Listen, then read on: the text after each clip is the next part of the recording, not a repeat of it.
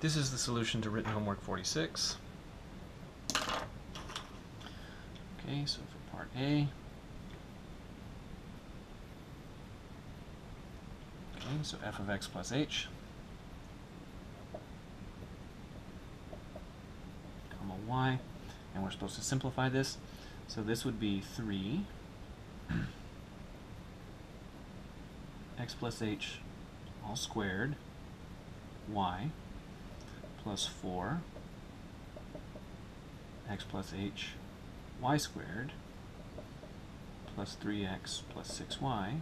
Okay, so now we're supposed to simplify that as much as possible. So that would be 3 x squared plus 2xh plus h squared y, and then plus 4xy squared plus 4hy squared. That should be x plus h.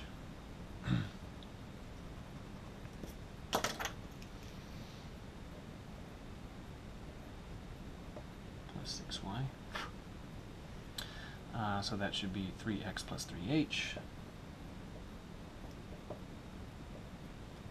plus 6y. Okay, then multiply that out.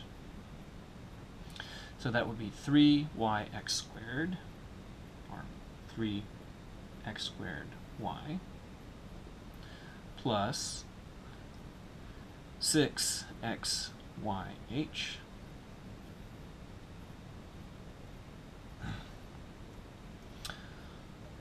plus 3yh squared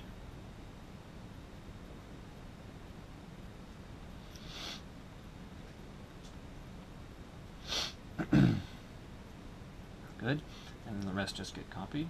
So 4xy squared plus 4hy squared plus 3x plus 3h plus 6y. Okay, so that's part A. Part B is now compute that. So f of x plus h comma y minus f of x comma y over h, assuming h is not 0. This is, well, copy all of that. So 3x squared y plus 6xyh plus 3yh squared plus 4xy squared plus 4hy squared plus 3x plus 3h plus 6y. All of that, and then minus all of that, 3x squared y plus 4xy squared plus 3x plus 6y, and then all of that is over h. So now we've got a lot of cancellation that occurs. 3x squared, that cancels with that. 4xy cancels with that 4xy. 3x cancels with that 3x. 6y cancels with that 6y. We're left with only terms that happen to have h's with them. So we have 6xyh plus 3yh squared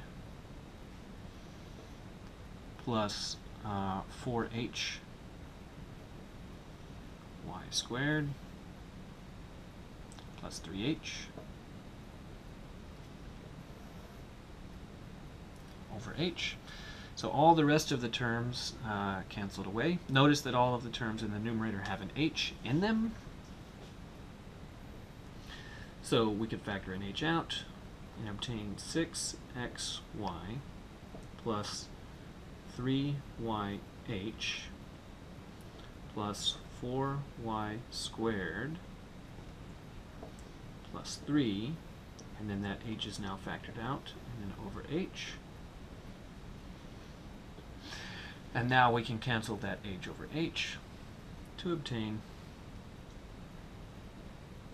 6xy plus 3yh plus 4y squared plus 3. And we can do this cancellation because h is non-zero. If h were 0, possibly, then it would not be possible to make that cancellation. And then see the limit as h goes to 0 of 6xy plus 3yh plus 4y squared plus 3. Well, this term has an h in it, and none of the rest of them do, so they're all constant. So the answer is 6xy plus 0 plus 4y squared plus 3. And of course, by this point in the class, you understand that this is the definition of partial derivative with respect to x, and you can just check and see, what is the partial derivative with respect to x of this expression? Well, it's that.